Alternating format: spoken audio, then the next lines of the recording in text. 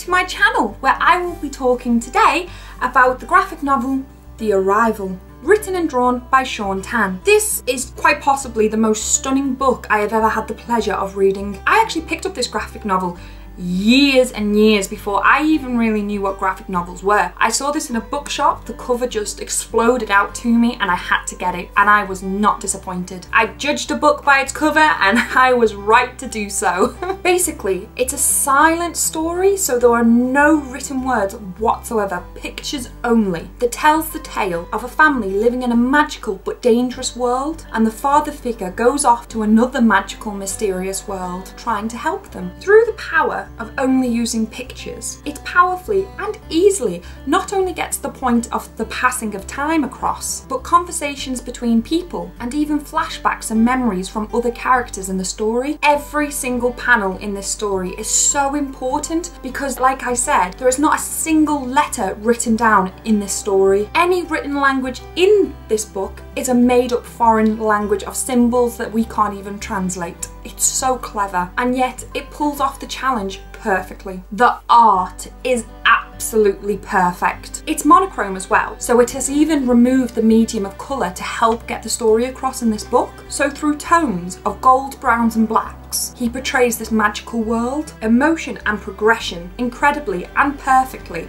through soft shading and beautiful imagery. I find it very hard to talk about this book, as all I can say, it's a beautiful book. It's very hard for me to say something about a book that doesn't say anything. I think as this is a very purely visual book, you should just go and have the visual experience of looking at every piece of art that is on every page of this book. You will not regret it. One of my friends stayed over one night and found this book on a bookshelf and just started reading it. The next day he comes up to me and he says, "I've read this book and it made my soul smile." That's what this book does to people. It's beautiful, it's incredible. You need to go read it. Well, thank you very much for watching this video again.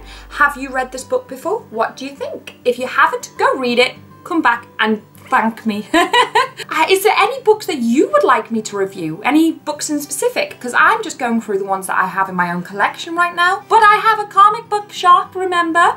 I can always see if I can get hold of the books that you are debating getting yourself, so I could hopefully do the legwork for you. Let me know, comment below. Thank you for watching. Bye!